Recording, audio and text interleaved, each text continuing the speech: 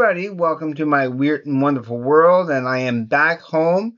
Consider this my part three of my three-parter today, because my first two parts is me out and about, out and about,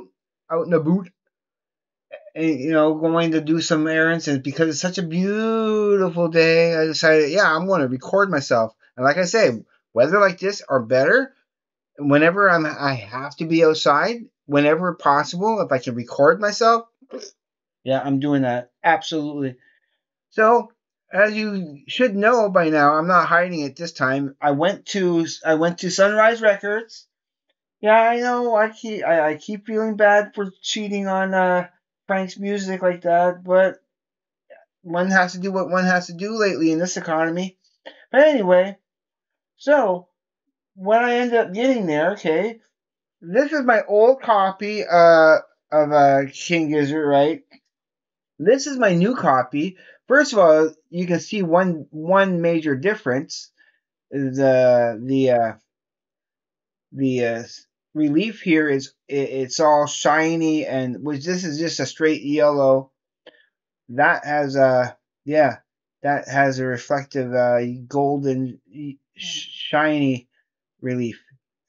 And because it has two CDs in it there, the old one only opens up once like this, right? This has an extra fold in it, so of course to house the second disc. So as I mentioned outside, this one here, okay, is going to be gifted to my great friend. And I mean, look at the condition; it's still in immaculate mint condition. So he's going to get it. Yeah, he's going to get that as soon as I get to talk to him. I mean, he's going to be driving me up to Rishabukto to get to check out the solar eclipse. So I'm looking for that. That's a week away. 1 week, 7 days away. The solar eclipse. Again, I checked the weather forecast for that day on the 8th. And now the rain that showed up kind of disappeared, and now it's just showing mostly cloudy, or mostly cloudy. Oh, okay. It can still clear up. We'll see how it goes. Like we're not there yet. Yeah, I'm gonna keep tabs on that. So I'll be opening this up in a second here. But also, as you've seen, this was the first thing I picked out because yeah, it's to complete a certain era. So there's King Gizzard and the Lizard Wizard with the Mile High Club, and it's called Sketches of Brunswick East, not New Brunswick East, where I live. No, it's Brunswick East. So I know that this is more of is more jazzy. It's in collaboration with that other band. I know going into it what to expect. I'm not expecting this to be ranked high on my list.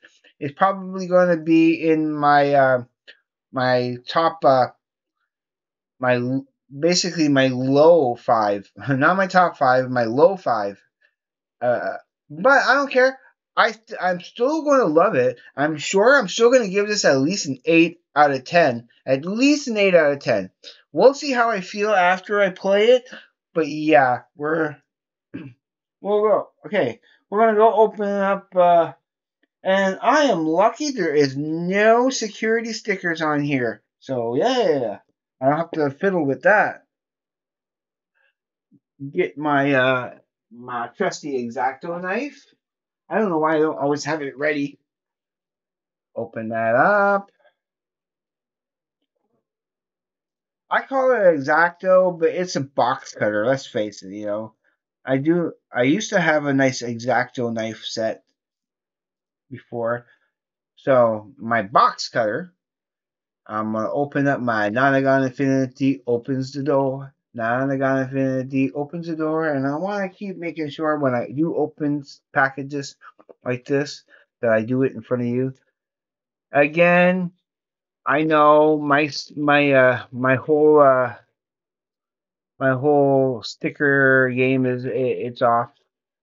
But again, I never grew up doing that. I find that fascinating that certain YouTubers I watch, they've gotten into the habit of putting on speakers. All right, so I haven't opened it yet. Okay, comparison. They're about the same size, so that's good. And not much difference with the picture except like the artwork itself. I mean, the only difference in the front cover is yeah, is is the logo. There's the back. I don't need to show you the back cover because it's identical. So recap of what this looks like. You open it up. That's what that looks like. Those are the band members. And I want to apologize for one thing for sure. Okay, I kept on calling Ambrose Aubrey. It's Ambrose Kenny Smith. That's his name. For some reason, I keep getting in my head his name is Aubrey. It's not Aubrey. It's Ambrose. So I want to make that clarification right now that I do apologize to Ambrose for mucking up his name. I don't know why when I look at you I think of Aubrey. I think of the name Aubrey. So I apologize for that. It's Ambrose Kenny Smith. He's the harmonica playing guy. I don't think he plays the guitar. I think he might every once in a while, but I don't think I remember seeing him with one. So okay, let's open this and see what's inside.